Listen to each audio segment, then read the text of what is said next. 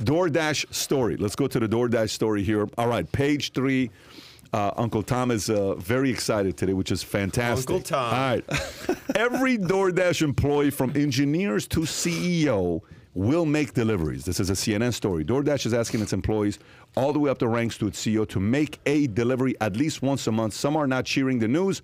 The on-demand food delivery company in New Year will reinstate a program called WeDash that it has paused during the pandemic. As the company grew, the founder wanted everyone to experience different parts of the product so we could get closer to our audiences and understand how the product works. A DoorDash employee comes back who's making $400,000 to complain about a company-wide initiative requiring that he personally make one delivery a month. This is an insider story. DoorDash making engineers deliver. Mandatory WeDash starts next year. We need to dash once a month. We will be tracked in performance reviews. What the actual F? Heck. I didn't sign up for this.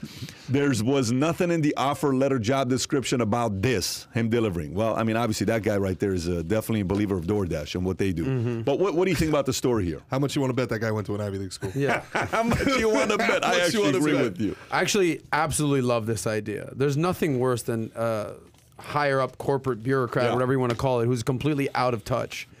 I completely agree. Completely agree. All I know, there's to be a man of the people, to understand your product. They use the word specifically, closer to our audience. This is exactly the purpose of why they're actually doing this, I assume, though, Tom. So you understand what it's like to deliver and be a driver and deal with the traffic and deal with an angry customer, like to put yourself in the average worker's shoes. This one guy who's making 400 grand is too cool for school to do a delivery a month, bro. Get a life. I completely agree. It's interesting. And the first company that I got involved with, Pat, he evangelized me into it, and I thought it was great. And what I did, and he knows this, when I was in Ubers, in an Uber, I would talk to the Uber driver. And I would find out people that were looking to do a little bit more, looking to do things. And I recruited not one, not two, but 3 that I passed off to agents at the company. And I thought— Uber drivers.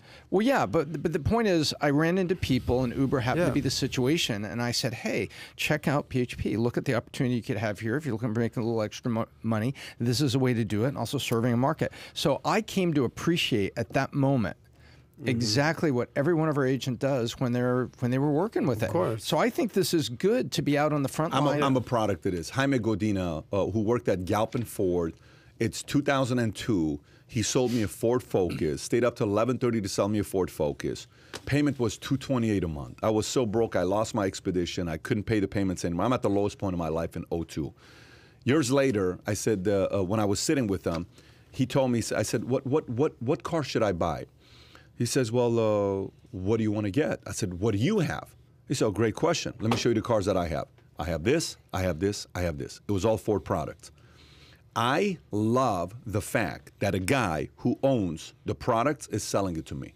I have a hard time if you're selling Mercedes, you're driving a BMW. Yeah, like when Eli Manning was doing the commercials for Toyota Corolla, and I was like, get out of here. You don't even drive Toyota Corolla. Yeah, exactly. Like Shaq and he like hops. Kia. That's right. He hops in the G-Wagon, goes home. Yeah. So the point is, drive the Toyota to my G-Wagon. There's a part of this that I like, and guess what this does? The guy who's running DoorDash just realized who doesn't really believe in the concept of what they do as a company, and who's too much of a high, corporate executive that's not going to get their hands too dirty to go out there and say, you know what, maybe this is what I got to do to understand what everybody else does. It helps you get closer to your to the folks that are also working. My question is, who would think this is a bad idea, other than this engineer who's probably just wants to sit in front of a computer all day, maybe he's baked or not, cookies, of course.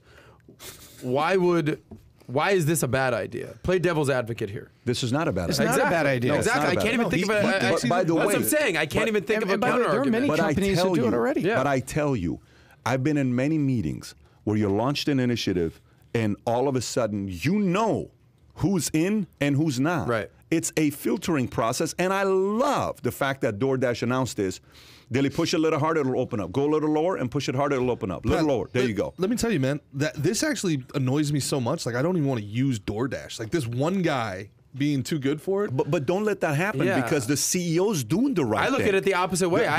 This is on my radar now. Like they care about the customer and the driver. I actually have more respect for Yes. DoorDash now. Totally agree. I like the fact that the CEO and the founder thought about this idea. So if you enjoyed this little short segment from the podcast that we did, here's another short segment to watch. Or if you want to see the entire podcast, click over here. Take care, everybody. Bye-bye.